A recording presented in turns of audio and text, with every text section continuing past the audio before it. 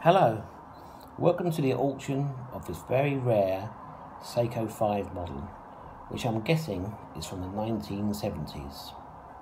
It is in need of slight repair, which I'll go through in a minute.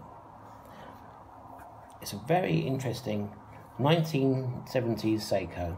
It's got a kind of like a turtle-esque dial to it. Really interesting shape. It's got a really 3D. The dial, you see all the markers are really elevated, and you can see sorry, you can see the really it's like a really 3D nature of the dial. At the moment, let's go a bit nuts. It's a SEIKO 5, so obviously doesn't have hand winding. There's a little bit of loom on the hands there. Well, I think that's just a camera. So I was using this quite happily. But unfortunately, I was pulling it out to change the time one day, and the crown popped out and fell on the floor, never to be found again. So this is the problem with it. It has no crown. So, I mean, it had no hand winding anyway.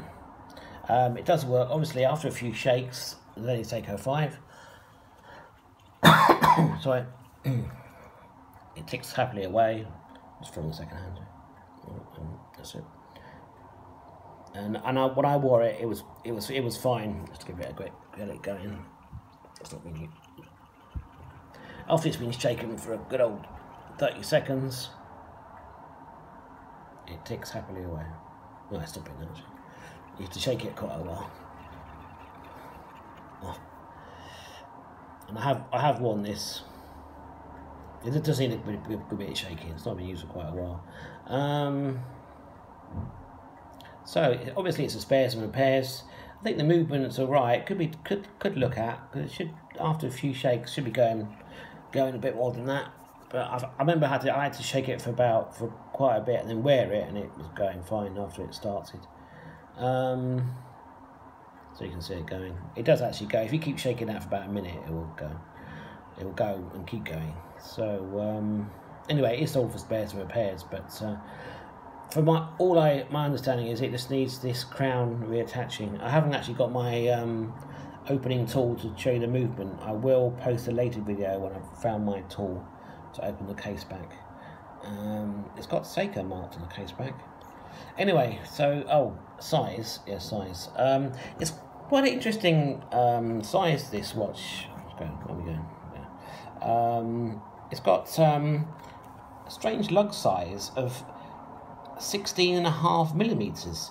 I think it must have had some custom SEIKO strap in it or something, because it's actually the lug width here. I've always had a problem trying to find a strap for it. I found a leather kind of strap. The lug width is a really strange 16.5. It's quite a small lug width considering the size of the watch. It's got quite a bit kind of turtle-esque face, as you can see, really shiny. The measurements are 30, 35, 36 across. I'll measure it again and put the, it's like 37 on that, isn't it? And this way round, measurement is 44. I'll go with that. 44. 40. I'll measure it again and put the measurements in. Anyway, this is the SEIKO 5 1970s, in need of maybe a service in the movement, or maybe a different. And I doubt it's ever been serviced. And the crown, have been wearing it. The only reason I'm not wearing it now because the crown fell off, and I was wearing it very recently.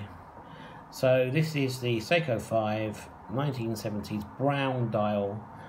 Lovely, really nice dial on this. Really nice day and date window. Any questions, let me know. I'll post another video with them.